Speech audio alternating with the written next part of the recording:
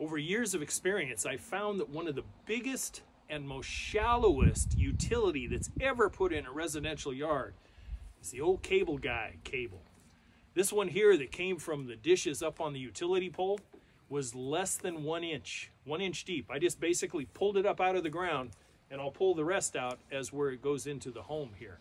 But if you're out digging around, especially in a middle or the beginning of a project, make sure that you identify or have the company come out through 811 to identify where it's at.